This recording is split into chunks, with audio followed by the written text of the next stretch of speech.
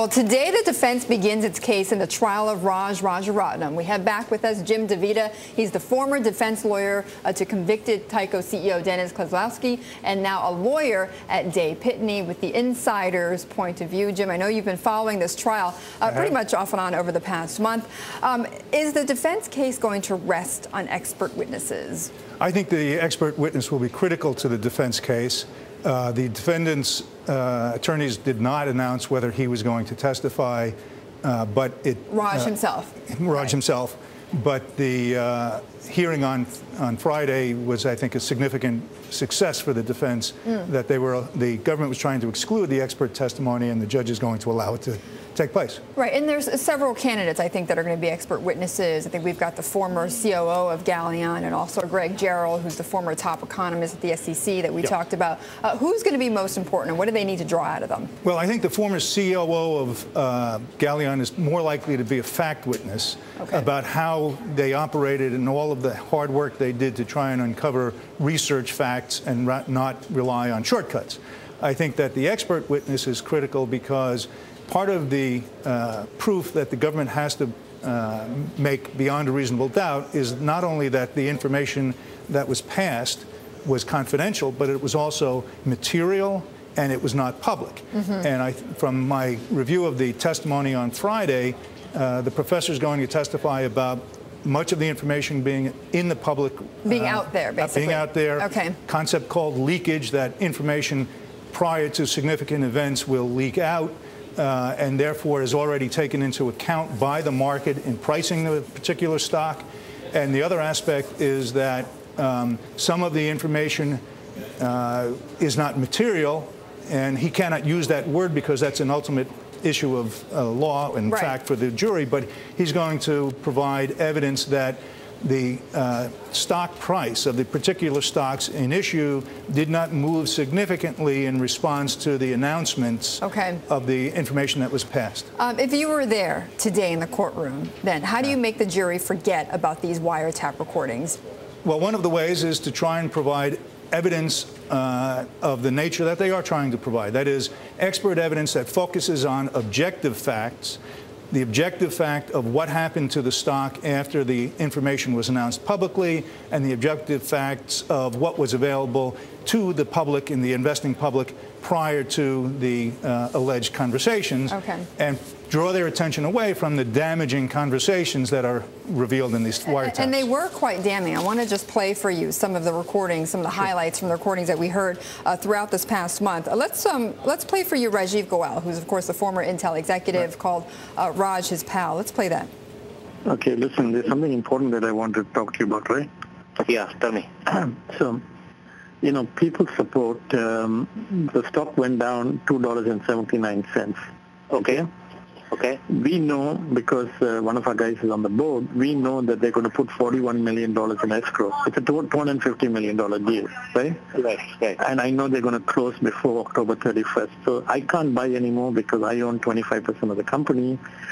And they were poison pill, right? Right. So I thought it was an opportunity for me to buy for you. Now that's pretty damning. It's Mr. Rajaratnam saying to his friend that I've received information that on the face of what he says was not public. That appears to be what he's saying. He says, I heard from somebody on the board. Correct. I mean, I think that's pretty explicit. This was non-public information. It seems to be. It seems to be. And that's a hard one to address. Okay, so if you were on the defense? Try and draw attention away from it. And not, clearly, it's hard without putting a defendant on the stand to provide any explanation of that conversation, because one party has already explained his side of it. For the defendant to take the stand in these circumstances is a big risk.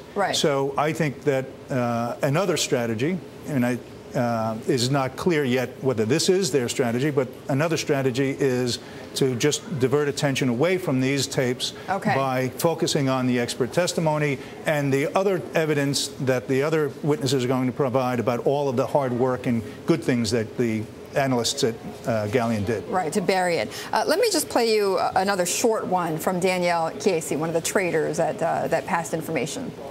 They're going to guide down. I just got a call from my guy. I played him like a fine-tuned piano. Don't you think, Jim, part of the problem also is that some of the characters in this are not very likable, including this Casey? I think that's a very difficult problem the defense has to face. I think that for that reason, focusing on the objective criteria that the government has to prove beyond a reasonable doubt, try and create doubt in the mind of the jury that they've achieved that, and that I think is the defense strategy. One of the unfortunate facts is that it doesn't really address as well as the substantive counts. It doesn't address the conspiracy count quite as much, and that is the conspiracy means you had an agreement to pass inside information, to pass what you hoped was material information. The fact that a particular stock did not move significantly in response to the public announcement doesn't mean that you did not intend to get material inside information. So that, okay. So you're saying that's a weakness then? I think that the expert evidence is much more addressed to the substantive counts than to the conspiracy count, because conversations like that smack of bad intent, right. And that's a problem. Quickly though, Jim, would you put Raj then on the witness stand? That's a call that only the lawyer who has worked with the defendant can make fairly. I would say that all the indications are he is not going to testify, simply because the prediction is that they will be complete this week. That was a prediction that was made to the judge on Friday.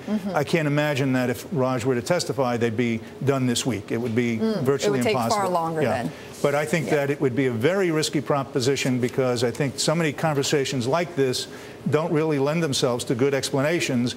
And if you but in a way, he's the only one that can explain it, though. Yes, but the alternative strategy is to try and divert the attention of the jury away from the bad conversations to the objective facts and create a battle of experts, or even better from the defense, perhaps, have an unrefuted expert testifying that the information was not so significant that it had an impact on the market. Okay, we're going to be watching this, of course. Jim, thank you very much for joining us again. Thank you for having me, Betty. Jim DeVita.